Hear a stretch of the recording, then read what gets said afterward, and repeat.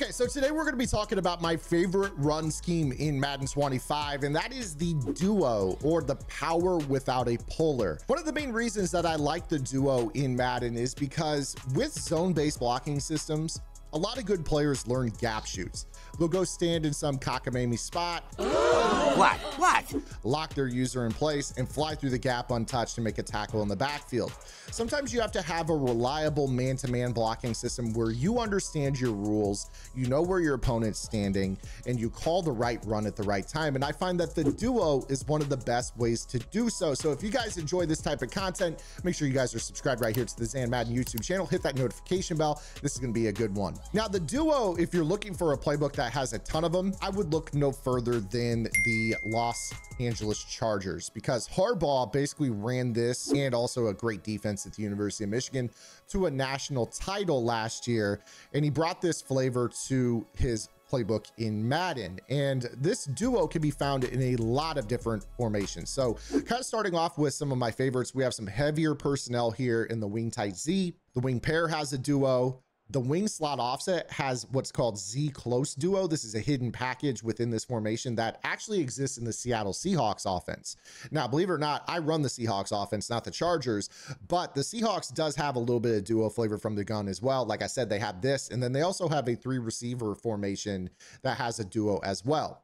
Now, speaking of 3 receiver formations that have duo, believe it or not, the bunch strong offset, which is probably the best formation or one of the top 3 or 4 formations in Madden, has duo, and this is specific to the Chargers offense. Now, there's a lot of pro Madden players in the community that laud the Chargers offense for their bunch strong. They got the corner strike, they've obviously got flood and dagger, and then they've got some other great plays as well. But this duo is a run scheme that you guys are going to be able to, if you like bunch strong, you get a great run here in this particular breakdown. With the under center, there's also going to be some duos as well. You'll notice that there's 26 duo in the wing pair. And as you kind of like search through your under center stuff, you'll notice duo is kind of smattered in. They've got a wing tie U and so on and so forth. I mean, there's duo in a lot of different places in this book. So you guys will definitely really enjoy this, this breakdown. So let's kind of talk about what this is or how it's blocked. And the best way that I can kind of explain this to you is,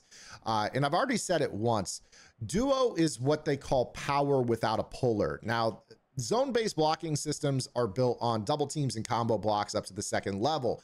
But sometimes when you're talking about a zone, in particular like a wide zone or a stretch type run, your offensive line is all going to step a direction and they're blocking the first thing that flashes in front of their eyes in terms of opposing team's color. And this creates cutback lanes off of over pursuit. Now with a duo, this is man-to-man blocking schemes. Everybody's got a target that they're going to block. Now the best way that I can explain how duo is blocked is basically what is called down gap buddy system. Okay. If you guys go read up on duo, you're going to see a lot of this being mentioned in the different articles that you'll read. But the offensive line has a designed run side. So in this case, we're running duo to the right. The general rule of thumb for the offensive line is as follows.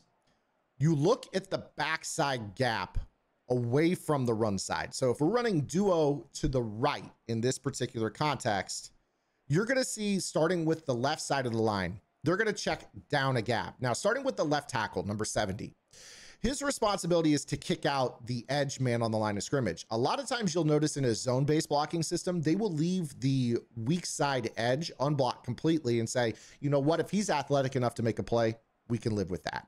Or we can option off of it, or we can create misdirection off of that with end arounds and things like that. In this system, that's not the case, okay?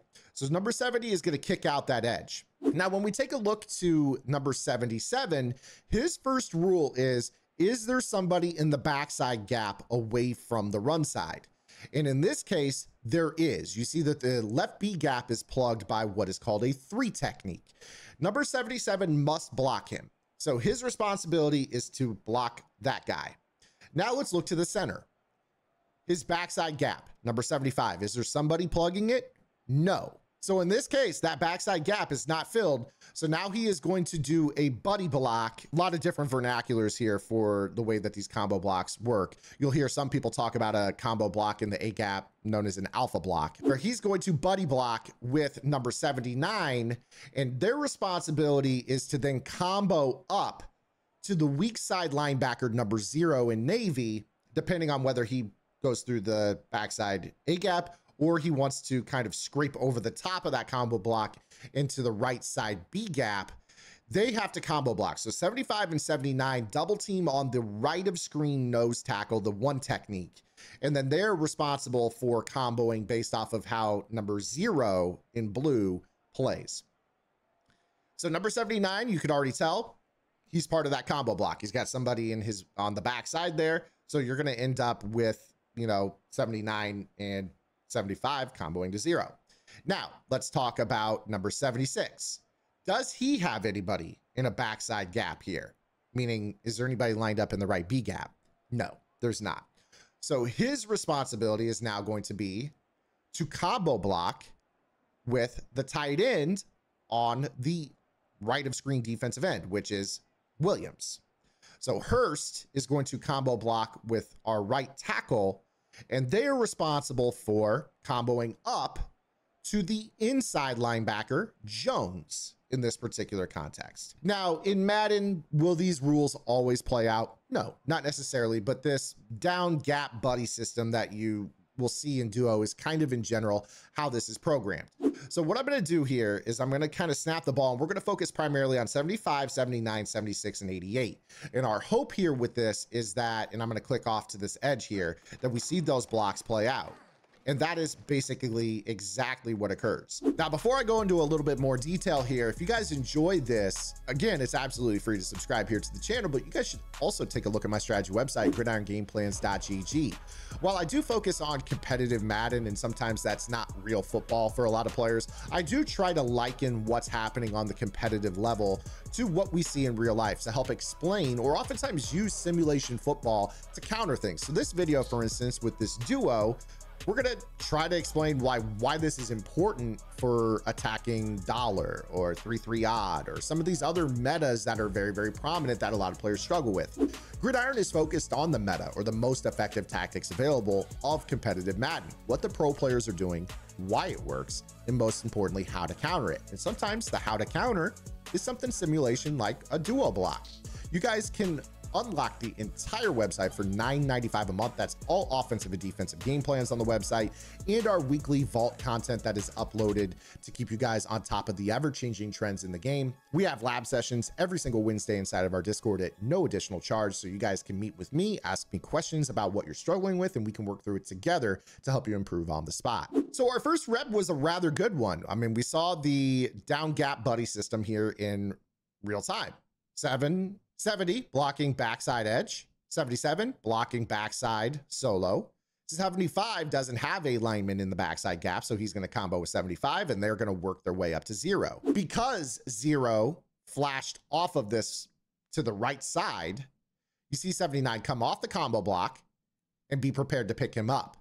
75 keeps his leverage, and I'm able to read this duo block and make a correct choice. So this is a basically man-to-man blocking system with rules. We're going to get these combo blocks, but then they have man-to-man blocking rules based off of how the linebackers flow. Now, if we were to pay attention to the right side of the line here with number 76 and number 88, you see the duo block. Well, not really. This is why I'm saying sometimes Madden's a little bit weird. What you would expect is 76 and number 88 working the double team on Williams, and then working up to the second level. In this case, Madden decided it would be wiser to just go ahead and have them block one-on-one. I don't agree with that. It could be blocked differently. You could also run other duos in the game to see if you get better results. Sometimes the receivers in the bunch can impact things. So let's go ahead here and call wing slot offset Z close duo. Now what I'm going to do is I'm going to change my front. We're no longer in a 3-down lineman front. Let's go into maybe a 4 across. So this is a 2-4 technically, but it's a 4-down lineman across the front here. And let's go ahead here and call cover 3. So the defense is respecting this offensive alignment here. As you see, we have our 5 linemen, 2 tight ends to the right, and then our receiver is actually coming in as a wing. Now, based off of our down gap buddy system, let's start off with kind of understanding how should we block this. Now, the key thing with this is probably going to be the presence of the receiver. This can sometimes be a situation where the receiver will basically combo block with the tackle. Not really going to happen here. So what I'm going to do is I'm going to tell you guys to ignore the rules of the wide receiver. He's just kind of a body that hopefully gets in the way here. Because we are running duo right here again, he's definitely kicking out to the edge, just like he did in the last example. That receiver might help him, he might not. It depends on the defensive front. But as we kick into the left guard, as you recall in the previous example, that left guard had somebody in the gap that he needed to block to the left on. In this case, nobody's there. So what's he going to do? He's going to buddy block with our center, and then they are going to be responsible for number 0. On the right side here, we're looking at number 79, right guard. Does he have anybody in the left A gap? No. So what's he going to do? He's going to combo block with our right tackle, working up to, you guessed it, the right inside linebacker, Jones. And then, of course, on the right side of our line here, we now have basically the 2 tight ends, and they're kind of in a spot where you might expect a double team on the edge working up to, you know, the safety that's showing blitz on that right side. But at least we understand, based off of the way that this blocking system works, 77 and 75 are going to combo up to the left linebacker, and 79 and 76 are going to combo block up to the right linebacker. But again, keeping in mind that sometimes the block targeting changes based off of the shell. So, you know, in certain cases, you're going to notice that the blocking is perfect. In other cases, you're going to notice it's not. So you see right here, this kind of worked. We certainly got the combo block that we were looking for on the right. Now, in this example, what you could argue is that the presence of this left side receiver is kind of wigging out the blocking assignments as a whole of the left side of the line. Certainly on the run side, we get our combo block between 79 and 76 working up to the linebacker. Now, in this particular instance, you see, because the left side is a little confused, 79 actually combo blocked up to that weak side linebacker that I was kind of expecting 75 and 77 to handle. This is why I'm saying that depending on what offense you're running, what alignment you're in, a presence of another tight end or a receiver might kind of change things for you. So what I want to do here is I'm going to take that receiver out of the equation. I'm going to kick that player all the way over to the right, and we're going to run that exact same run here against this front. So let's use the system. Does our left tackle have anybody outside of him? No. So what are we expecting if we snap this ball? Combo block on that left side, and that's what we got right there. Now, because of the way that this was pursued, the read on this would be hopefully for 70 to come off that block. But you see that this allows us to kind of run this and be able to go through that weak side B gap. Okay, so we're starting off with the fundamentals of this particular alignment being good.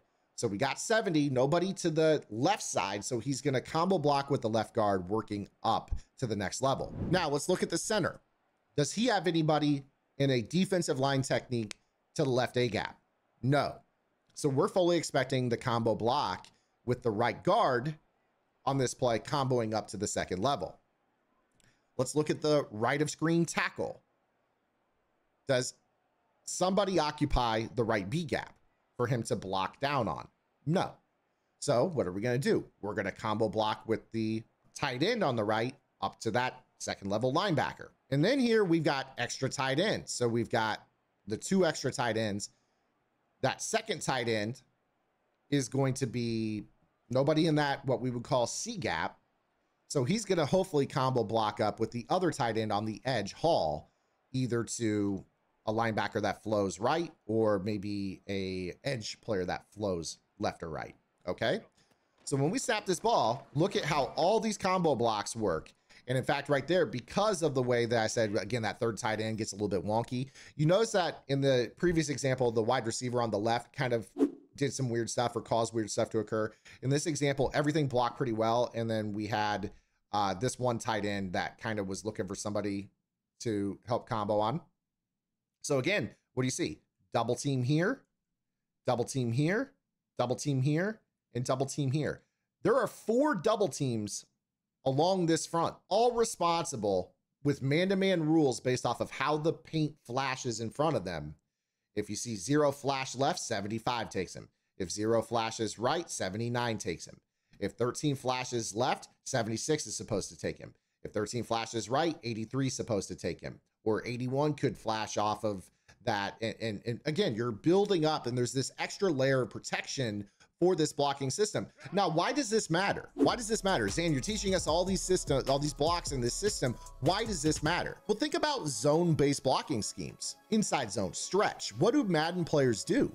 They constantly stand in a spot and gap shoot the weak side gap, or they flash inside of the zone block based off, I know these guys are going to combo block and can't peel to me from this rule. Well, Duo has built-in advantages against heavy user gap shoot reliant defenses, whether you're talking dollar, whether you're talking 3-3 cub or 3-3 penny, whether you're talking about odd.